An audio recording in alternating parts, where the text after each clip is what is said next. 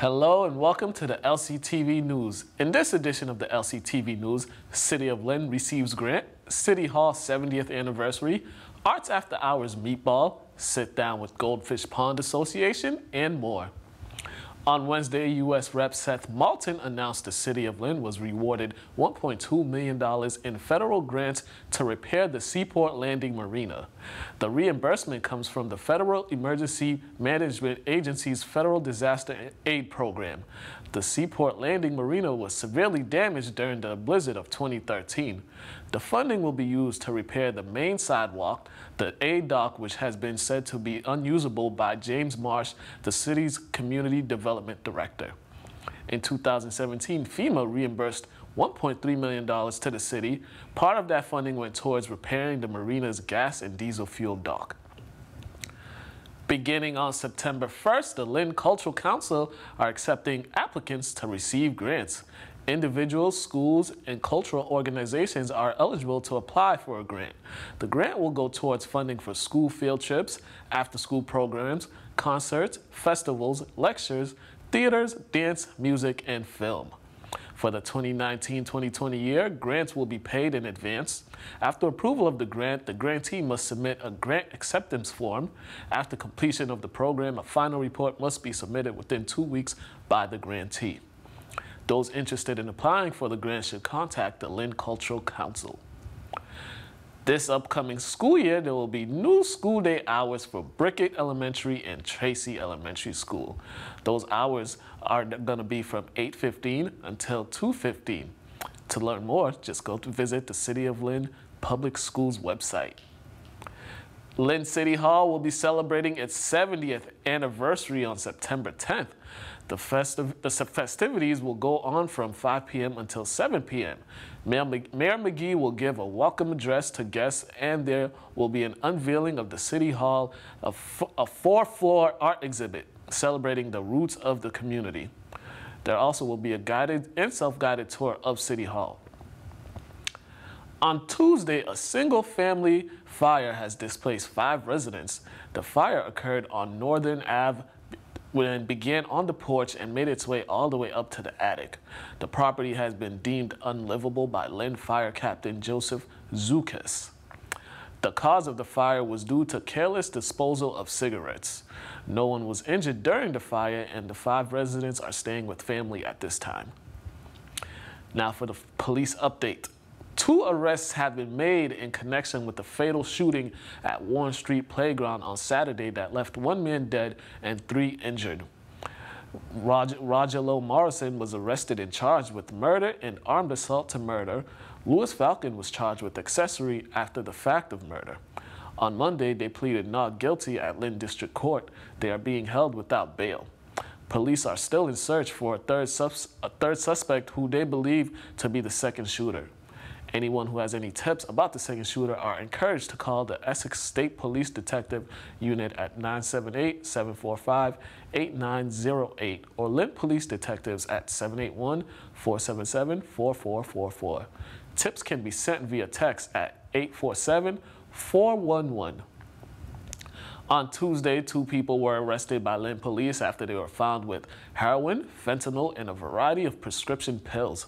Marcelo Cruz was charged with trafficking over 10 grams of fentanyl, and Cynthia Rubin was charged with Class B and Class C drug possession. Rubin was also charged for possession of drugs that police found in the trunk of her car, which included Seroquel, amphetamine, and Xanax. Lynn Police also seized $102 in cash from the vehicle. An investigation remains in the robbery of a 21-year-old man at Knife Point. The robbery occurred on the 21st of August on Boston Street, where the man in a police report said he was robbed of his wallet and cell phone. No arrests have been made yet, and Lynn Police are still the incident remains under investigation. Arts After Hours held its annual meatball at the All Care V&A rooftop, and LCTV sent a crew to the festivities.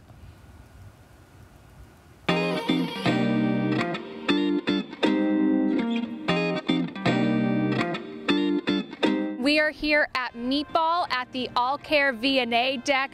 People are starting to come in. We've got the dirty floorboards warming up, getting ready to start playing. Amazing food catered by Christopher's Cafe is being passed around. We've got drinks flowing. We've got music about to get going, and a gorgeous view with a gorgeous sunset starting. Basically, this is one of our biggest fundraisers to help be able to produce everything that we do throughout the year. We're in season 9 for Arts After Hours. We have 2 shows left this year. We have Carrie the musical coming up. I think it's October 18th it starts. And then October 26th, Saturday, October 26th, we're doing Rocky Horror Picture Show at the Lynn Auditorium with a shadow cast.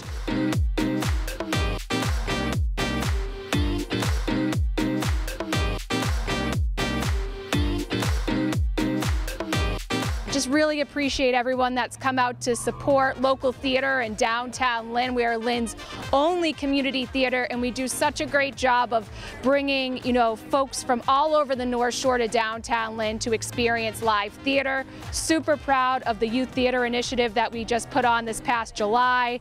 Really amazing work that Sam Gambaccini, our producing artistic director, is putting on, and really this event is just such a huge part of the success that we're able to bring to downtown Lynn, and it really helps us to be able to put on these amazing, really professional level productions. We do about 5 productions throughout the year. We also do a spelling bee usually as a fundraiser. We do a program for the kids to teach kids about acting and in the winter, theater. Yeah, and in the winter we do an event called the Snowball. So this event tonight is called the Meatball, and then in the winter we have the Snowball, which is another fundraiser that we have.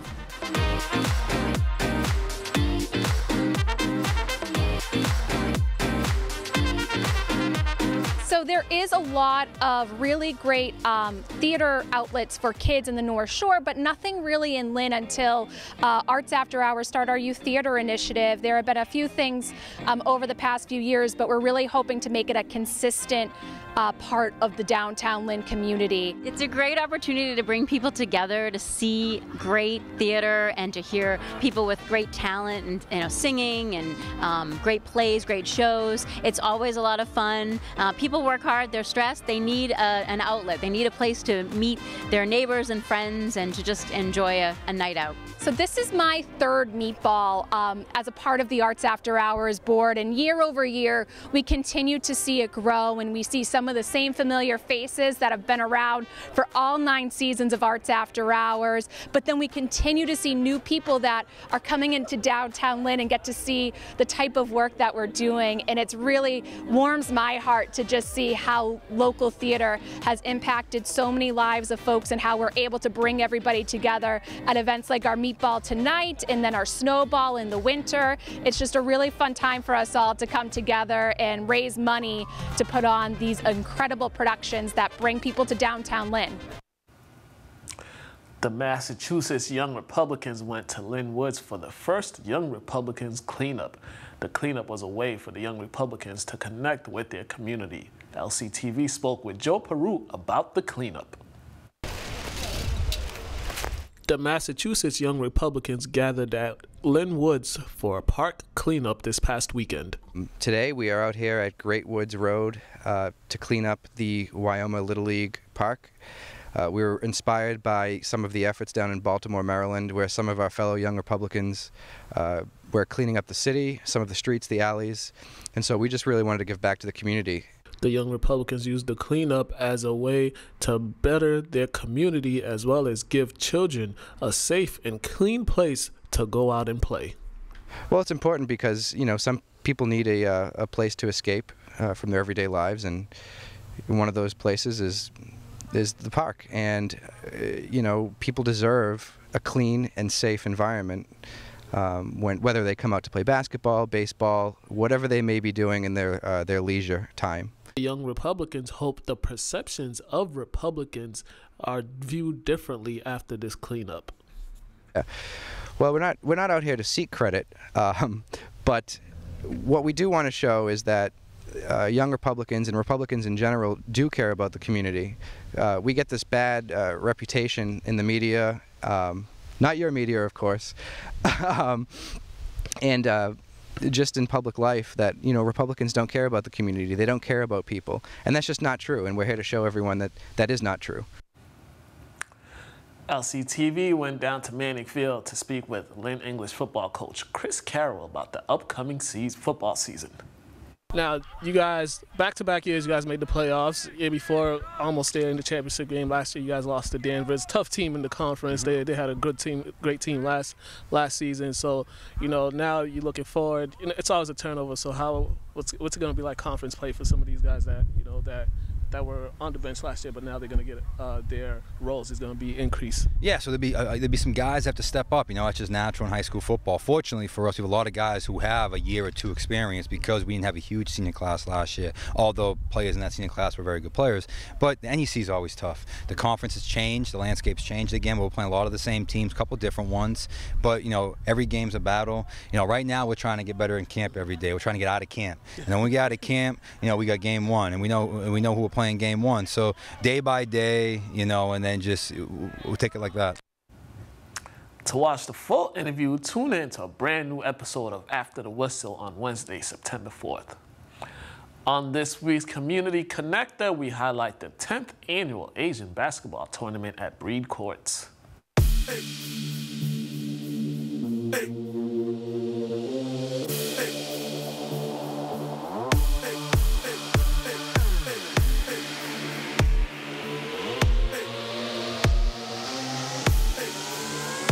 So we got this Asian tournament, basketball, outdoors, that been going on for over 10 years now.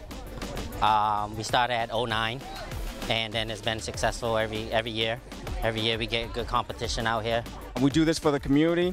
You know, we get everyone together each year. Everyone look forward to it. You know, we have this going on for about, you know, over 10 years now, and everyone just look forward to it. You know, it's special. We first started playing in the tournament, and then eventually just started running the tournaments ourselves because we wanted to keep this going before it died out. So, you know, this is how, you know, we ran things and just wanted to keep it going.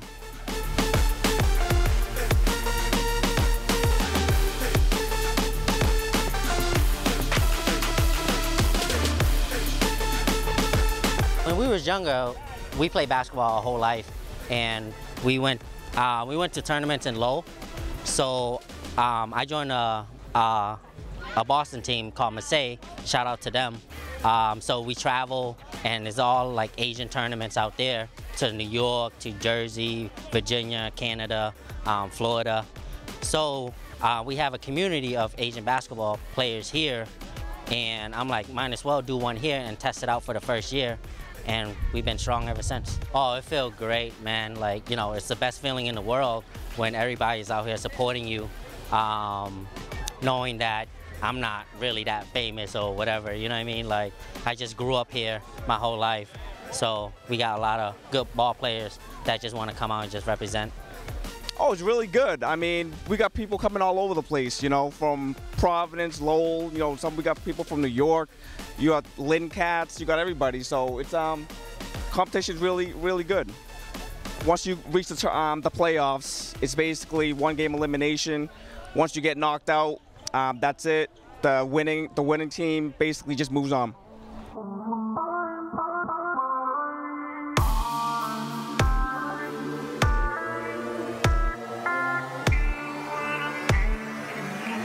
I'm very happy. You know, each year it's been very successful. You know, each year we had the winning team, and it's usually the team from Lowell that wins every year. But hopefully we could change that around this year. This is the last game right here, so it's about to be playoffs. It's gonna be good comp. Playoff is where it counts. If you lose, you're out. To be honest, it's just like basically diversity, you know what I mean? Like, you know, we just trying to bring this back into the community and try to help everyone out. And, you know, like I said, everyone look forward to this. We do this once a year, so everyone's looking forward to come out and support us and you know, participate and everything else. So.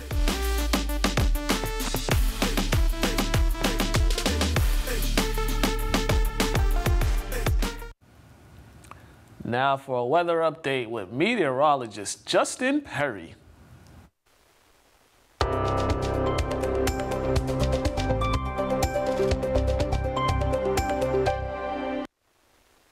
Labor Labor Day weekend, everybody. This is Meteorologist Justin Perry reporting for Lynn Community Television. It may be Labor Day weekend, but we have quite a bit of work to do in the weather department as we now have a very strong hurricane potentially heading towards Florida by the end of this weekend. You can see here, well east of Florida, Florida is here. This is Dorian, now a Category 2 hurricane, which will be heading in the general direction of Florida over the next 72 hours. We have a few model images here to show for the storm system moving east. All right, and here is the pattern that exists right now as Dorian is heading towards Florida. We see a high pressure area which is located off of the east coast, and the flow around this high is actually like this. So that is drawing Dorian towards Florida. However, the overall pattern is shifting from west to east across the United States. So what is happening is that there's actually a gap in between the two high pressure areas that's located over the midwestern part of the United States, and that gap is actually going to end up over the southeast states within the next couple days. So what that does is that actually leaves Dorian with very little steering. As she gets towards Florida's coastline, she ends up in this gap, which will then be over this region, and she may just kind of sit there or stall or drift anywhere just along the east coast of Florida. So that is kind of a bad scenario that we're not looking forward to happening, but right now a lot of our models are showing that possibility.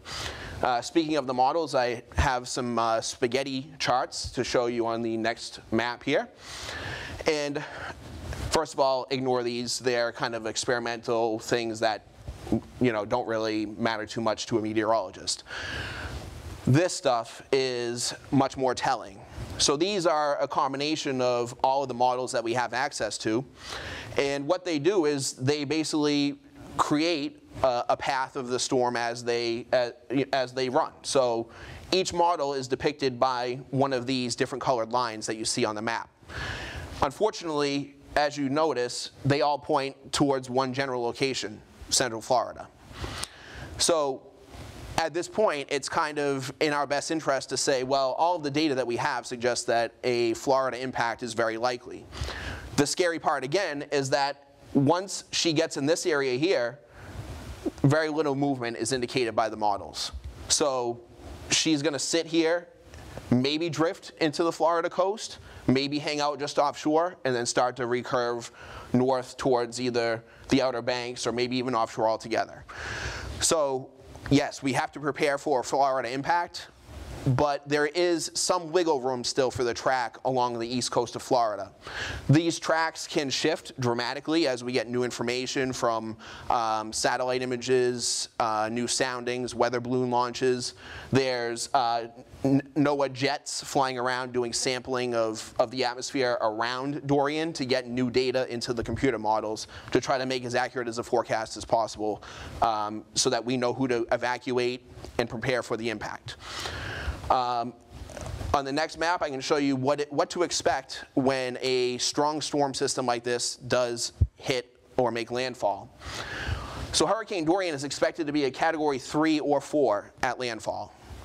So that's about as bad as it gets. Katrina was actually a Category 3 when she hit New Orleans. So here is our projected path per the National Hurricane Center. They are expecting Dorian to pass through the northern Bahamas and then into the central Florida coastline on the eastern side, pretty much near, I'd say that's like near Melbourne, Florida. So what we look for here is overall devastating damage. There's a high risk of injury or death if you're outside. There's major damage to homes.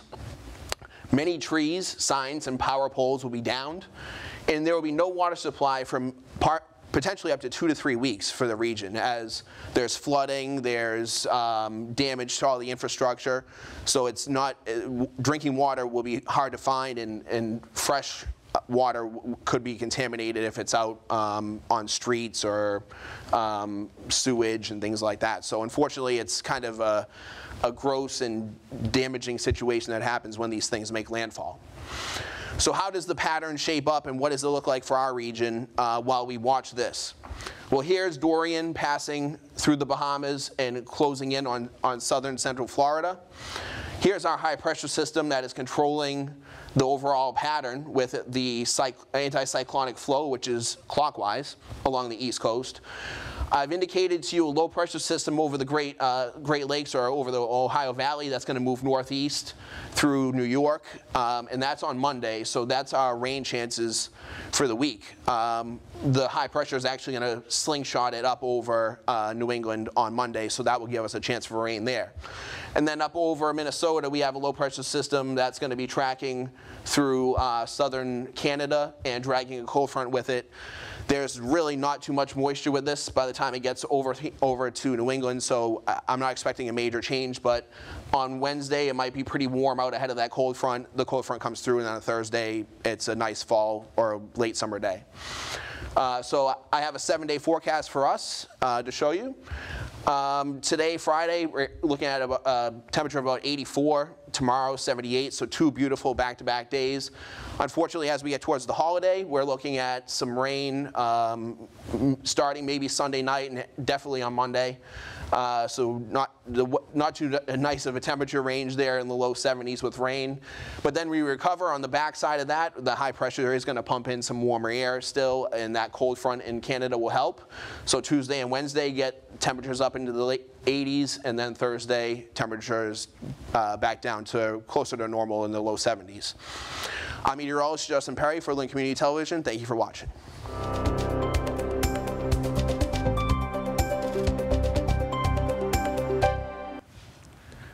Now time for some sports updates. The New England Patriots fell to the New York Giants 31-29 in their final preseason game last night. Jarrett Stidham, who played the entire game, went 18 for 28 for 225 yards with 2 touchdowns and 1 interception.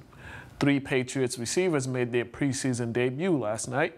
Julian Edelman, Demaryius Thomas, and Josh Gordon all saw the field for the first time this preseason. This weekend, the Patriots finalized their 53-man roster and begin preparations for their season opener against the Pittsburgh Steelers on September 8th.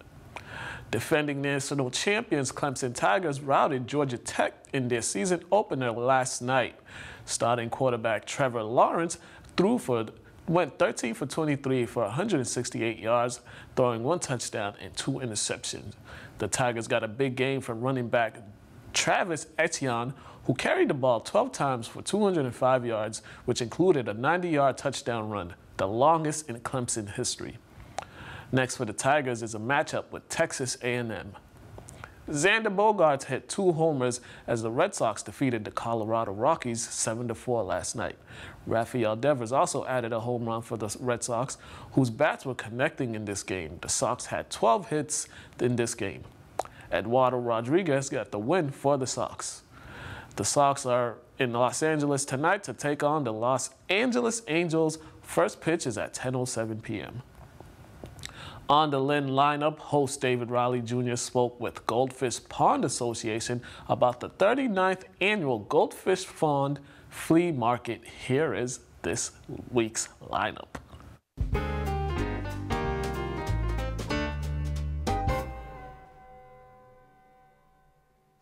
Welcome to the Lynn Lineup, a show highlighting upcoming events happening in the Lynn community.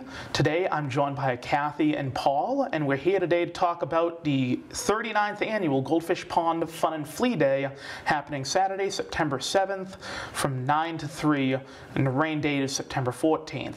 Thanks for joining me today, guys. Thank you, We're Dave. happy to be here. So, the Goldfish Pond Association, it's been around for a little while, but some people may not know it exists outside of the Goldfish Pond area, and some people might not even know exactly what you guys do throughout the year. So, now is your time to shine. Let everybody in the community know what it is you guys do, what other events you might have throughout the year, and really just like how long have you guys been around? Next year will be our 40th year, although we were really started in the early 1970s. The organization didn't really take off, but our founder, Gerard Dewan, made another try in 1980, and since then we've been very successful.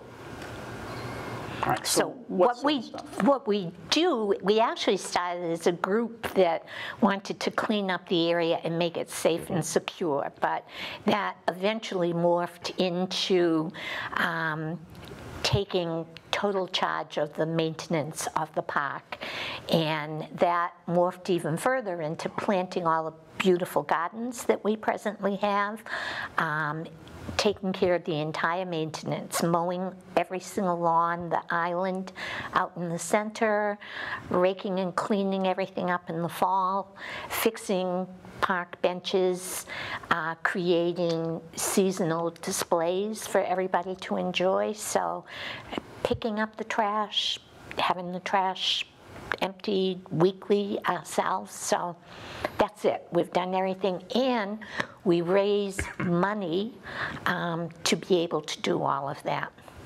And we've also worked with city officials to secure grant money towards some of the larger projects. Several years ago, we repointed the wall because it was falling apart around the pond.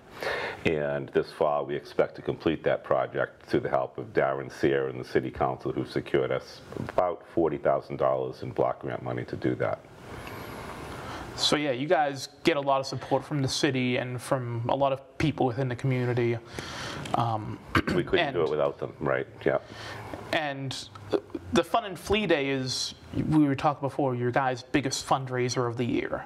Absolutely. And all the proceeds from this pretty much will go back to helping maintain the park like you guys do throughout the year. Right. So what sort of stuff does this go towards exactly? So it goes towards all of the lawn care maintenance, the flowers, supplies? Yeah, we plant about 2,000 flowers, so between the children's garden, the traffic islands, and the island itself. And that's done in like May or June, right?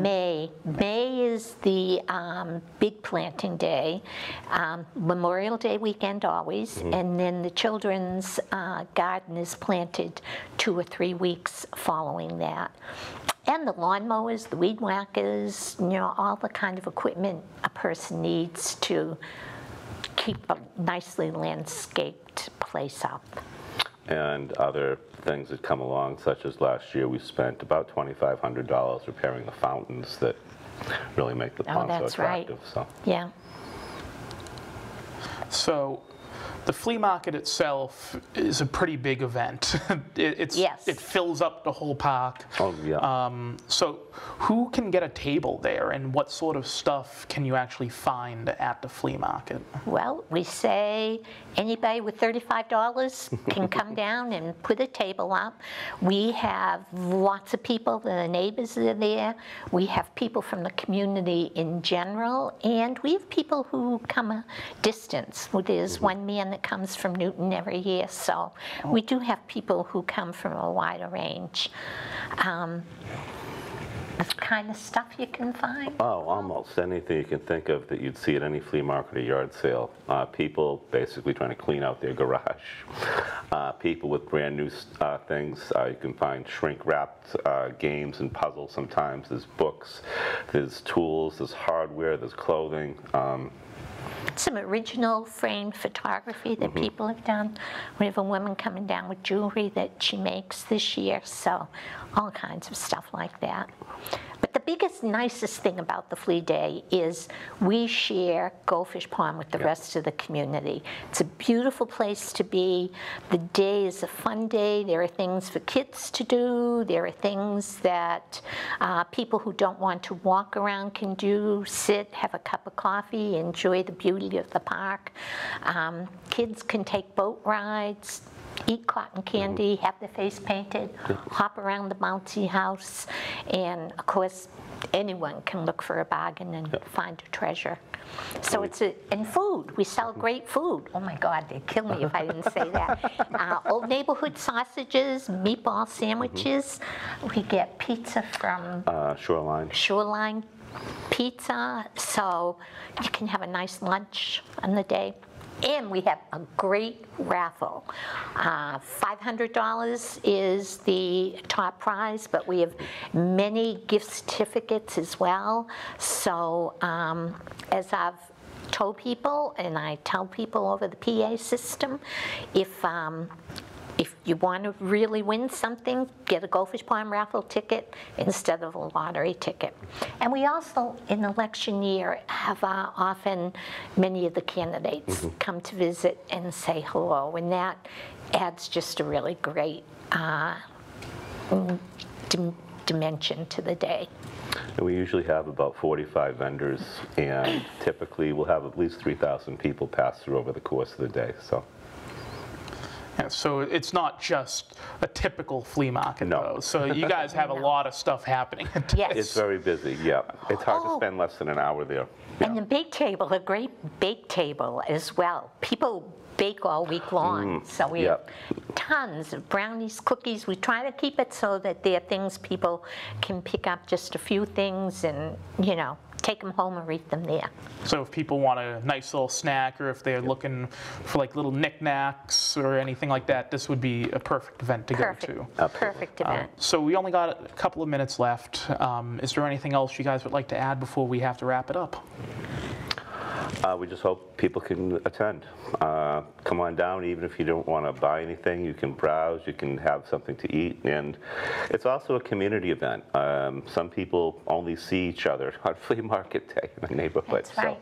That's right.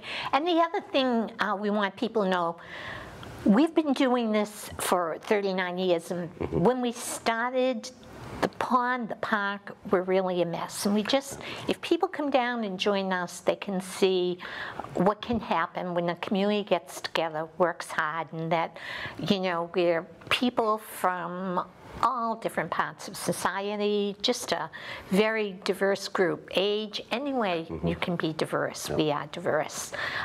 And next year is our 40th anniversary, and we're really excited about being able to celebrate that together. And I'm sure we'll have you guys back in at some point to Oh, talk absolutely. about the 40th. I'm hoping maybe 4 times at least. Once for each big event. So the big event that we're talking about this time, again, is the 39th Annual Goldfish Pond Fun and Flea Day. That's happening Saturday, September 7th from 9 to 3, and rain date of September 14th. Thank you guys again for joining me today. Thank you, Dave. Thank you very much. And that's it for this edition of Lynn Lineup. Thanks for watching.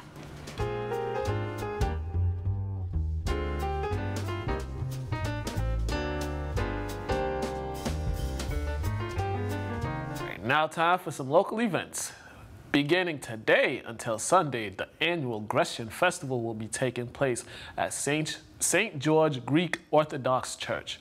Greek cuisine, festival raffle, children's games will all be there, as well as entertainment. The Back to School Bash will be taking place on Mount Vernon Street this Sunday from 2 p.m. until 7 p.m. Backpack giveaways, free haircuts, and much more will be available to those in attendance. On Thursday, September 5th, the 10th annual History and Hops will be happening at the Lynn Museum from 6:30 until 9:30 p.m. Breweries, music, 50/50 raffles, and surprises will be some of the highlights of the event. Entry is $25 for members and $30 for non-members. LCTV's next Paramount film series will take place on Monday, September 9th. The movie choice for September is Back to the Future. Doors open at 6:30 p.m. Movie begins at 7 p.m. Free popcorn and beverages will be available. Thank you for watching the LCTV News. Like us on Facebook and subscribe to our YouTube channel. And visit us at lyntv.org to watch any show anytime on your computer, tablet, or phone. I'm Mukala Kabongo. Have a great day. Happy Labor Day.